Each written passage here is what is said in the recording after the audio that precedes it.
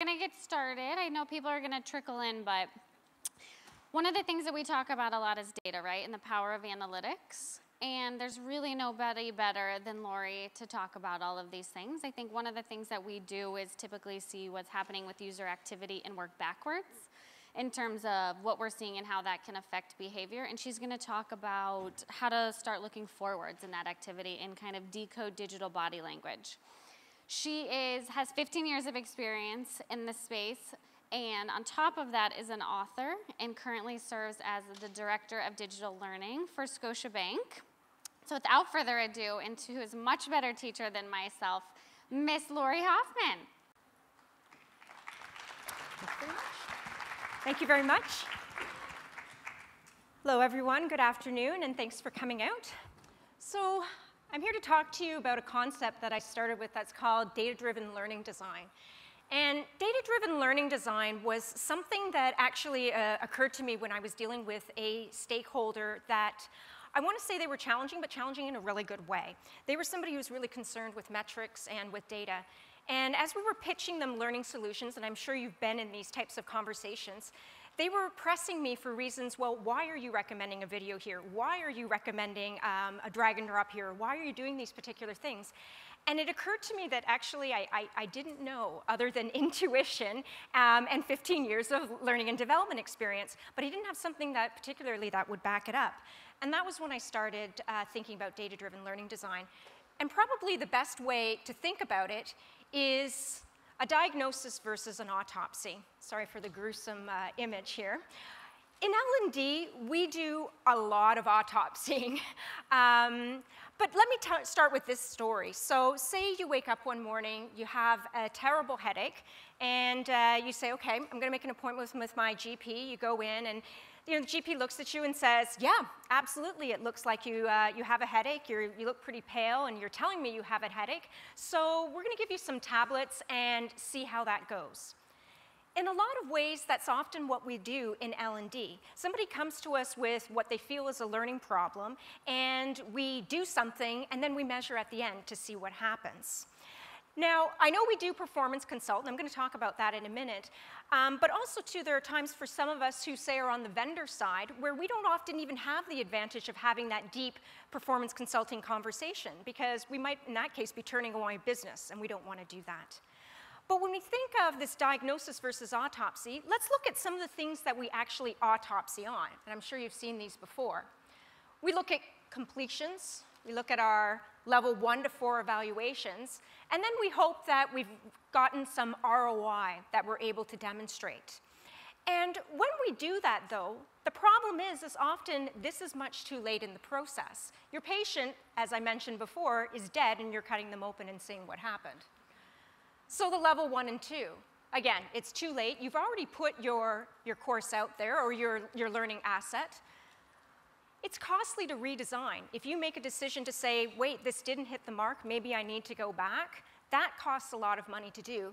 And I think this latter one, and this is often why L&D sometimes doesn't get the affection, shall we say, that it deserves, is there's reputational risk. If we put out something that didn't hit the mark, we hear about it, and then it becomes doubly hard for us to get them to engage with the next piece of learning content. It also has questionable accuracy with some of the data that we get out of the autopsy. You know, the room was cold, the food was not tasty. We hear all of that on our evaluations. So what to do? So question to you, raise your hand. Have any of you ever redesigned a learning asset, a complete digital asset based on learner feedback? Have you ever gone back and fixed it? Okay, some of you are saying yes. And how much time and money did that cost you? A lot, and I think some of the ones, it's hard for me to see, but I think some of the ones who are nodding are ones who are probably on the client side, so you probably had to eat that cost. We don't want to be in that position. As I mentioned before, I know a lot of people say, but we performance consult. And you know what? That's absolutely true, but performance consulting is a skill that I think I would say, A, it takes a lot of time to do it properly. B, we don't always have the resources at hand or are able to do the types of performance consulting conversations we have. And also C, not everybody does them well, right? And when I think of performance consulting, There's actually a short video that I'd like to show you, and this video came to me, it's actually from the show Silicon Valley, and I'm very excited that we're going to be hearing Dan Lyons speak tonight. This is actually a clip from it. For those with delicate ears, I've bleeped out the bad words, but I think when you listen through it, and it's just a quick 1 minute, you'll be able to see what happens when you try and do some performance consulting, and then you have the vendor trying to meet those expectations with interesting results. So if we can play the video. We kind of thought we nailed it with tables, but you say you want something light, fun, inviting. But most of all, you want something that delivers a step-by-step guide to all of the nuances of your platform. Yeah. All of this with the caveat that you don't have enough money for even a minuscule ad buy. Yes, that's right. It's a pretty small target to hit. Anyway, here's what we came up with. Oh, hello.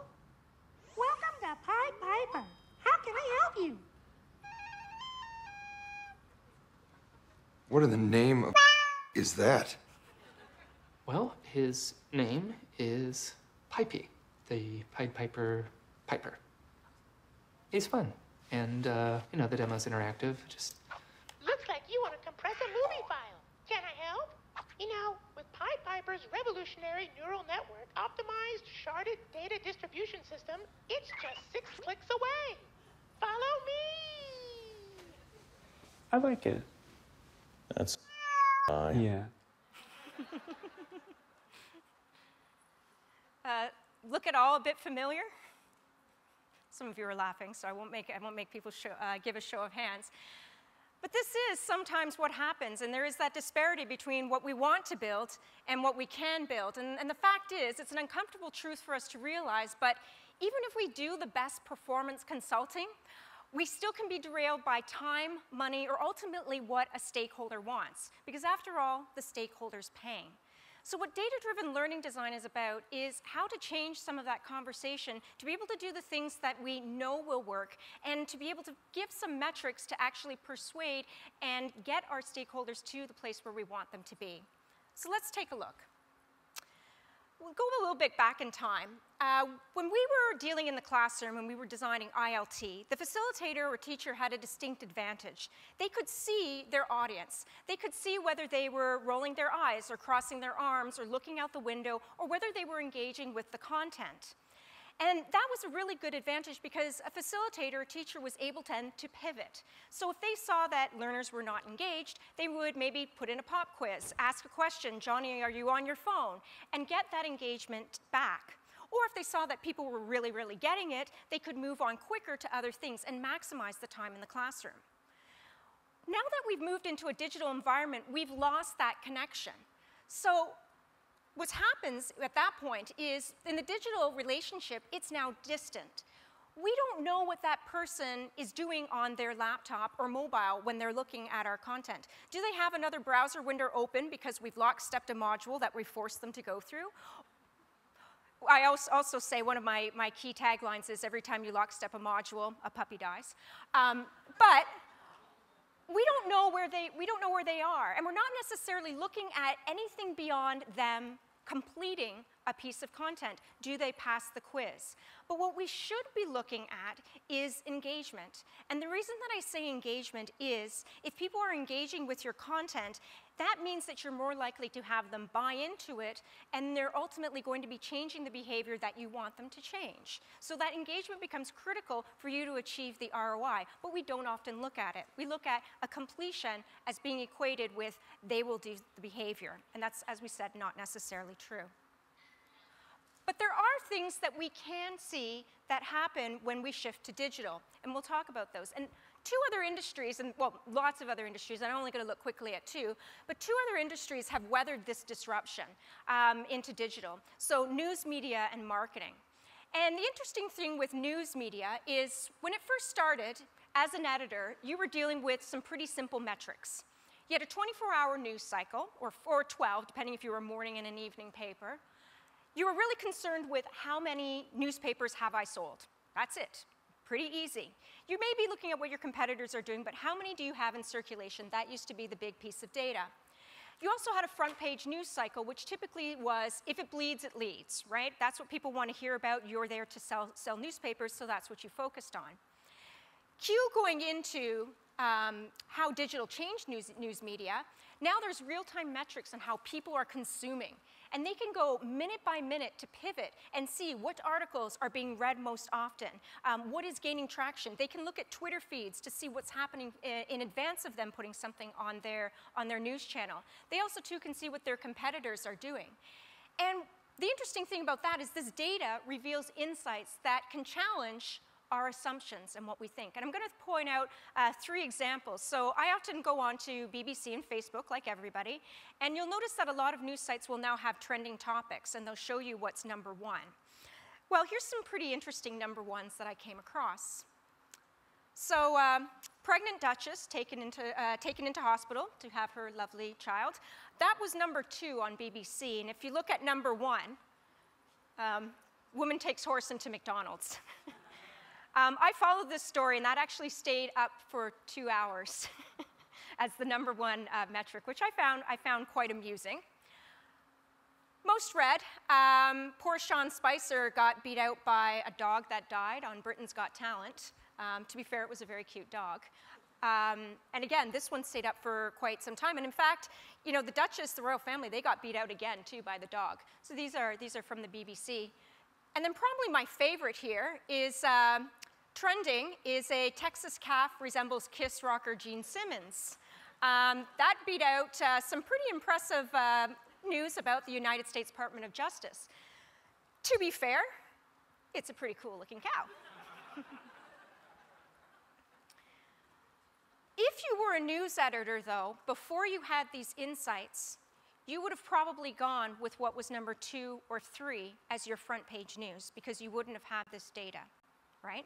And those are the assumptions that you would have made in an effort to sell papers. No editor in their right mind would have said, I'm going to put a picture of the 2 cows, unless you were maybe something like the National Enquirer.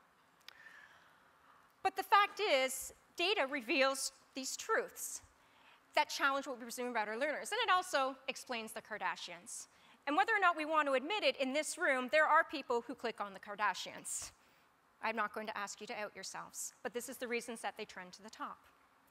But what we have to think about, though, is this is not enough for us in L&D to simply say, well, what learners want, the content, that's what we're going to build more of, and we're going to give them more of.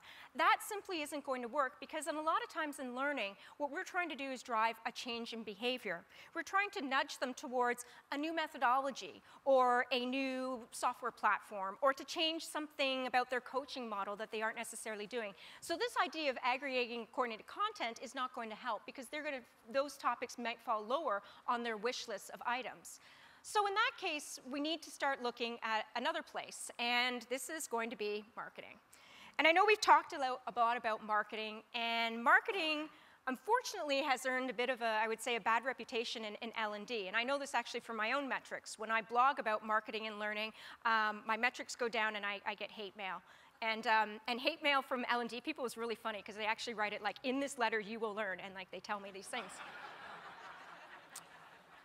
And we don't often want to think about marketing, because marketing, they're not us. They don't know things like Bloom's taxonomy. They don't know things about cognitive load. So why do we want to pay attention to them? They're the ones with the fidget spinners and the big budgets.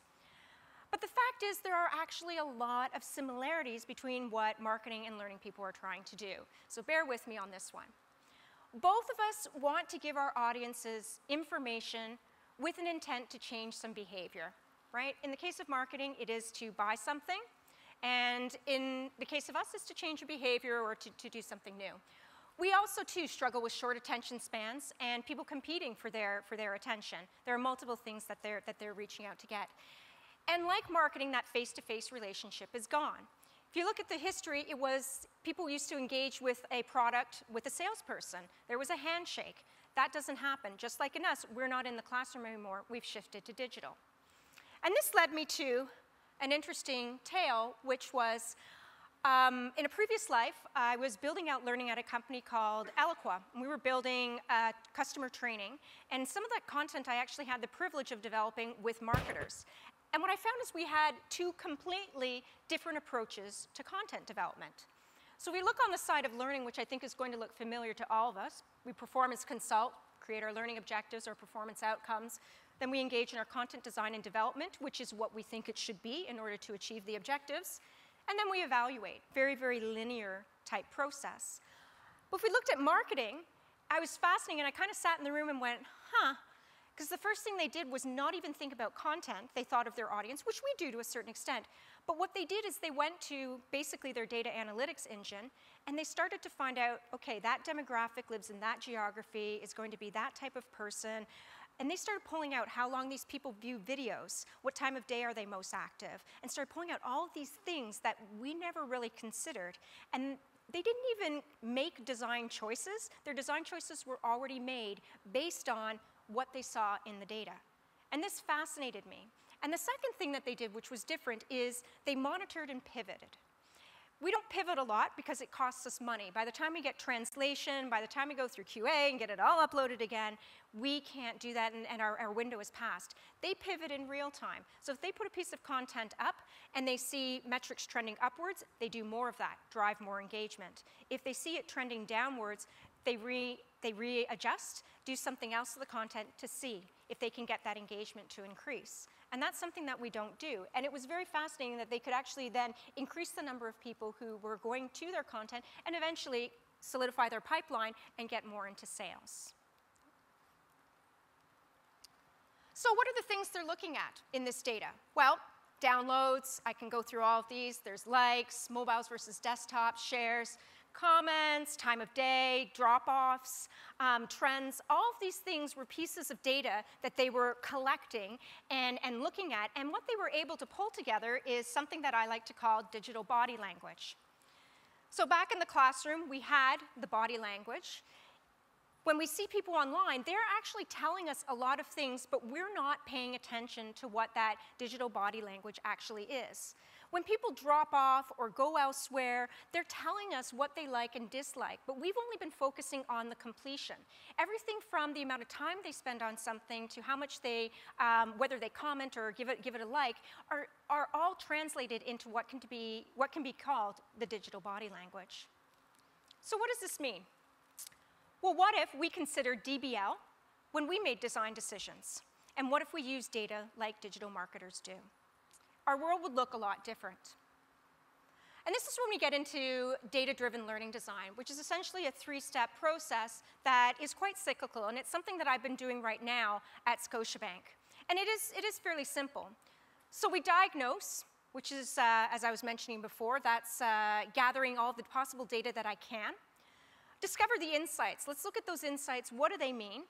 And then how do I respond to it? And in addition to that, that's constantly reiterating. Now that means I have to ultimately change my operating model as a digital hub or a digital learning hub, where I have to have people on standby who are able to do those adjustments. But it means, though, that we can increase engagement and ultimately the outcomes and results. So let's take a deeper dive into what this means. So diagnose. This is very high level, some of the things of data that I do like to pull out. Yes, my LMS. I don't have a great one. If anyone has a great one, let me know. But if I really start digging down into the data that I have, there's a lot more data than you might think, or that comes out on your initial canned reports. And what I was able to find out on mine is I could find things like time of day or week, day of the week that was most active. I could find out what they were logging in on. I could also look at search terms, what are they coming from, and incompletes. And the incompletes are what fascinate me, because the incompletes are people who have gone to your learning and just walked out. So those are the people we want to pay attention to, because that learning isn't functioning the way that it should. The other thing that I did was make friends with my IT department. That was hard. But once I made friends with them, I was able to get a lot of data from them that was really quite interesting. So we have a social collaboration site. I was able to find out topics that are trending, top searches, failed searches was a really big one for me. Do I have content aligned with that? Because these particular sites actually don't connect into my LMS. They're off somewhere else. And again, time of day and day of the week. And then also what I started doing was looking at simple analytics that I maybe wasn't able to get myself. So sometimes you can do lots of research on YouTube or Vimeo, and they'll give you analytics on average viewing times. We've all seen those. I am going to caution, and I'm going to talk to video times at the very end, because this can be sometimes a false metric.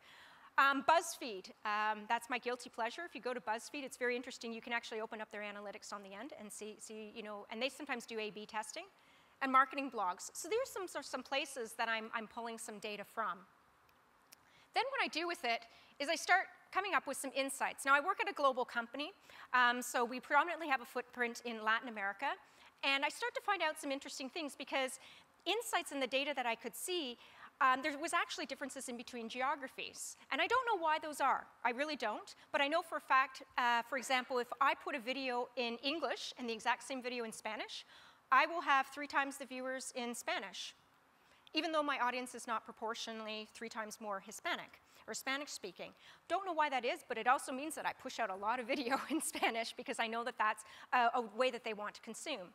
But then I start, in other ways, start seeing some other insights. So again, strong preference for video, most active Fridays at noon, most active Monday morning, strong preference for video again, and I start seeing high mobile usage, text format preferred. So I start seeing these things, and I can start developing a heat map to make me think about, well, what's the type of content that I want to be putting out. And then I finally go to respond. So these are some of the things that I do back. So if I see top searches and failed searches, this is the action that I expect my team to take. And I actually have a couple of people who are learning community managers who are monitoring all of the different feeds that we have, so our social collaboration site and our LMS. And they will be looking and saying, okay, if we had a failed search, are there things that we need to pull out? Is there content that we have aligned with this that we can bring out? And we start promoting it back because we know that's a real-time gap, or do we need to actually build something for it? And sometimes that build might be as simple as just going to a subject matter expert and saying, hey, people are looking for this. Can we film you talking about this? Package it up and put it up. Very basic. Pages most visited. This is probably one of my favorite. I do try and move things off of my LMS and deep link to it, just because the LMS is challenging. If I see that people are visiting a particular page or a site, I put my content there. And the reason I do that is because if I'm trying to change their behavior, it's doubly hard to now try and get them to go to a new page, look at it, and keep going back to that page. I follow the people, and a lot of this is about following the people. And I promote the content there. Again, time of day and day of week most active. I have those metrics, and when I publish new content that is not compliance, that I want people to gravitate towards, I use that window of opportunity because I know that I'm probably going to get a 10 to 15% more engagement with it because people are already looking at it. There's one particular newsfeed. They always send me in the morning at 8 a.m. And I love the newsfeed, but I very rarely go to it because 8 a.m. I'm on the metro. And if you've been to Toronto, ours is underground and doesn't have Wi-Fi, so I just miss out on that. So time of day is actually really, really critical. So you want to be thinking about that, and day of the week. If you're in a particular industry, I'm in banking, there's month end. You don't put anything out at month end. It's the worst time for them. But yet, I will have stakeholders who insist that stuff goes out at month end because whatever, it's a blue moon. Drop-off rates. Again, how long are people consuming things? And we want to make sure that we're lower than that attention threshold. But again, this is a fuzzy metric, and as I say, I'll talk about that a little bit later. And mobile versus laptop. This is a really key one because this makes me make better decisions about what media I'm going to do. And I'll tell you more about that in some of the stories. And again, this comes down to a constant circle. So I keep reevaluating and reevaluating. And the more that I do it, the more that it becomes very quick for us to make design decisions because you're not always coming at it once for the first time. You start to see this picture and we already know what's going to work. So I'll share with you 3 stories about some ways that I have been able to make it work. So this was an interesting one, talking heads, I call it, because I'm from the 80s. So we had a stakeholder who was paying for the video, so naturally he wanted his face to be in the video, talking head, for 7 minutes is what he was looking for. And you know, we really knew intuitively that that wasn't going to be a good idea to design. So what we did is we went over to marketing and we went over to a couple of other locations and we looked at all the talking head videos that we had. And that was challenging. And we looked at to collate, but we looked at what their drop-off rates were. And what we found were people really didn't pay a lot of attention, right? We had 80% drop-off rate by 30 seconds. But conversely, we also have something that we do where people can do testimonial videos. So if they've done a good sale or if they've managed to increase a particular score or metric, they'll just film themselves on their mobile, pop it up on one of our social collaboration sites. Well, we found that people were viewing those videos much longer. Their attention spans were much longer. Now, if I wanted to think about it, it's probably because people can relate to those. They're not relating to an SVP because they don't know their job, but they can relate to somebody who is, performing the same role that they are, has the same accent that they have, that, understands their world. So we actually went back to the stakeholder with these metrics and said, look, if you want people to view you for 30 seconds and tune out, we'll do the talking head video. And he kind of went, oh, guess I really don't want to do that. And we went with a testimonial. So we were able to shape that conversation. Another one that we did, this is a fun one, which was a content gap. And I'm sure you have this a lot, where a subject matter expert comes to you and says, we desperately need content on X, people are searching for it. When we did a search on our intranet feed and looked at the statistics, we found that this particular one ranked at number 152. So that tells me that maybe there wasn't at least as much interest as they were saying. But what we did look at is we found that when we had those top searches, we had 3 search terms that we actually didn't have a lot of content aligned to, so that we had to pivot very quickly and react to those top 3. And those 3 were actually things that were just coming out in the news that day. So that caused us to make some changes. And this is difficult for stakeholders to absorb, but when you're showing them the data, it's an easier conversation. And finally, one that is probably quite controversial. This is millennials and mobile. So we had a cohort of graduate interns that were joining us, and we made the decision that because they're millennials, everybody's attached to their phone. We all saw the presentation this morning. We're going to do a mobile site because we imagined that they would be so into this, they would be on the train viewing this, on their way home and on their commutes and on their weekends at the beach. Less than 2% use the app. And that was a really hard thing and lesson for us. And so what we did is we said, well, we'll do more marketing of it. So we did, more fancy videos. We added avatars. We still couldn't get above that engagement. And when we sat down and talked to a lot of the people, they said, actually, when I'm on my way home, I want to look at Instagram. I want to look at Snapchat. And what we also found out, which is completely on us, is that we, the particular company that this was at, the learners were actually paying for their own data plans. They were supplied the phone by the company. So nobody was going to use their own data plan to do something for work. That was an emotional hurdle and an economic one that they weren't willing to leap over. And that was on us. We should have done this. And when we actually went to other areas of the company and we asked them, hey, you have a mobile app, what's your usage? And they're like, well, we couldn't get beyond 2%. I'm like, well, we should have looked at those first. Now, the tale here, though, is not to say we never should have done mobile. I'm going to be very clear about that. We absolutely should be doing mobile and pushing the boundaries. But you have to understand the digital body language of the company and the culture that you're building the content for, because it's unique to each. And we didn't do that in this particular case, and it cost us quite a bit to do.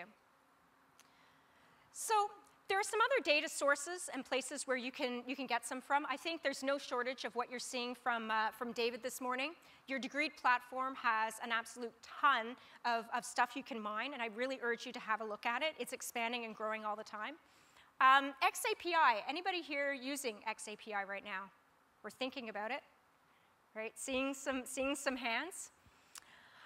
If you can find any of the Tims from Watershed, and there's 2 of them, because 2 Tims, twice as nice, they have some excellent case studies about what you can find out with XAPI. And this tool fascinates me because, yes, you can use it to track learning, but if you're really also starting to get a little more granular, you can start understanding things like how long people spend on a particular page. And I would love to see the data on how long people spend on these are the learning objectives page. I would love to see the metrics, because I bet people just click next. But you can also understand, too, what activities people do, how long they're spending on pages. And if you really start examining that, you can refine your learning down to a point that it's the most efficient that it could possibly be and the most engaged with that it can possibly be, using the model of data-driven learning design. You can also, too, look within your HR systems. There's a ton of data there. One of the things we hope to do at the end of this year is to go through the back end of our HR system to determine for people's objectives and goals, do an analytics on what terms are coming up most often, and to see if that matches actually with the content that we're producing and what we have forecasted for the following year. Also, to do a retrospect to see if topics that we did a big push on, are they actually appearing as part of their goals, right? And those are the usual things like coaching and in our case, performance consulting. Is it actually happening? The other thing that we do as well is A/B testing, which is something that marketers do. I mean, marketers have this down to a science. Has anyone ever heard the story about Target, who was able to determine that a girl was pregnant? Yeah, some of you heard that. So they've got that down to a science. They can also, too, with marketing and the way that their engines work, they know the exact length and type of email header that's going to generate a click-through. We need to get that way in learning. And if this you think, well, no, we don't really, I can guarantee now that companies like lynda.com or any of those content producers, they're doing this already. And they've probably got it down to a really, really fine science. And if we want to compete with those, that's where we need to start thinking, because they know this. They are thinking like marketers. Cautionary tale about all of this. Let's have a look at this. I'm Canadian. The average life expectancy in Canada is 81.24 years, and most Canadians like maple syrup, therefore it kills us. It doesn't. So be cautious when you're looking at your data. Dig deeper. Challenge things. But absolutely, you do want to be looking at your data. But I would also, too, predict, and I've mentioned this before, we'll no longer be measuring learning by completions, but by engagement and sentiment scores. It will no longer be a metric to say that somebody completed 100%. Maybe the benchmark will be 65.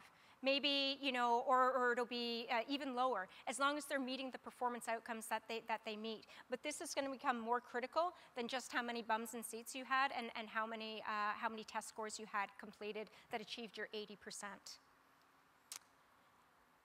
And this is what I'd like to end with, because I really think that this is only the beginning. How many of you have seen the Ryan Learns videos? Ryan Learns Something, okay, put out by Degree, you should watch them.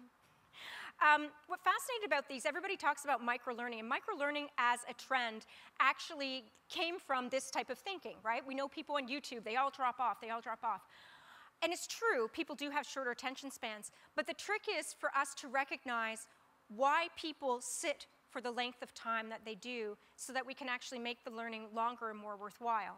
Because if you look at the Ryan Learns Something videos, by micro-learning standards, because they all say under 2 minutes or whatever, they're morbidly obese at 10 to 12 minutes, and some of them are even longer, and yet they have 250,000 views. And I've pulled out this metric a lot of times, because that tells me it's not enough to just make it shorter, it's to make it more effective, and to understand exactly how people were engaged with it. So the real magic is decoding digital body language to captivate and engage learners. Finally, what I'll close on is this was taking a picture that I took off of my, this is at the high school outside, just down the street from my house. This is on the smoker's bench, where the kids go after school, kind of like off to the side, where the cool kids hang out. And I think it sums it up. There's no difference. It comes down to giving people what they want. And if we don't do that for our learners, they are just going to click the close button and we're out of business. So it's time for us to listen to this, and that's how we're going to really engage and captivate our audiences. That's that. Thank you.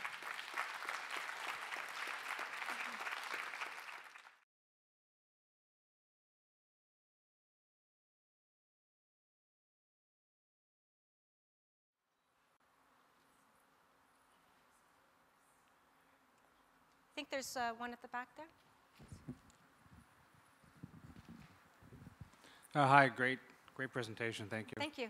I'm curious to know, you mentioned earlier about how the marketers are able to quite pivot when they publish something. And I'm sure, I don't know if the technology exists, but to be able to pivot the learning modality on the fly, right? So if you publish something at 8 a.m., you find out that the text isn't working, or the video, and then pivot that quite quickly. Yeah. So, sorry, the question then would be, does that exist today? Are you able to do that? Because I think you said you have some people behind the scenes that are trying to... The way that I've structured my team is I keep that as a contingency in our resources to be able to pivot. So we use Workfront, so I contingent in about 25% of their time to be able to pivot.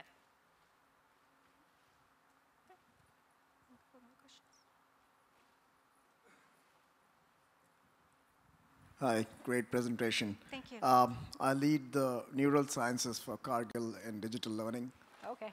And I was speaking to somebody, and this is a question that I had for the previous panel, but I would like to give it to you, that how do you measure demonstrated behavior using digitalization? We did one of the world's largest projects in my last assignment with Cognizant, and 80,000 people were covered using variable computing and natural language. And we were actually testing which mail, when, how, with a very subject group.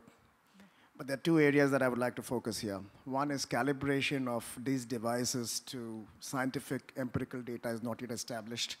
If I want to take basic parameters of pulse and dopamine and motivation levels and engagement, that doesn't coincide with the medical data points because that science has not yet come in. Yeah. Second is, how do you work around the classic theory of 70-20-10, with 70% being on demonstrated behavior, and using digital manifest of that demonstrated behavior, feeding it back into curating your program, and then developing it in a hyper-personalized environment? Wow, well, that's an easy question to answer.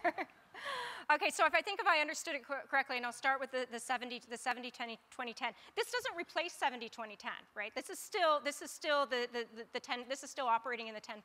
So they still need to be demonstrating, still need to be practicing. I'm only talking about one small slice, so I'm not touching those other things. What I've just been able to find, and this hopefully relates to your first question, is when we found that we had content where we had higher engagement, people were more likely to do the behaviors. So an example that I like to use, this was out of the news, so there was a guy, he was working at a fast food restaurant, and he was filmed, he was the owner, filmed with his hands deep into barbecue sauce, bare hands, doing all this, and disgusting, right? But the company came back and said, but he got 95% on his food hygiene course. So, and when they had subsequent interviews with that guy, which is kind of a yucky moment, he wasn't motivated. So it comes down to, that's not going to fix motivation, but we do want to have, if we find out what motivates people and what gets that engagement, we have higher likelihood of them doing the behavior. Yeah, but I just wanted to say that a like on a Facebook doesn't mean a subscription to it. No, it does not. It absolutely does not. And you have to look at it by increments, right? I'm not talking about just using one metric, but you have to look at a whole spectrum of them. But it gets us closer because right now we're not looking at those at all. And another question here?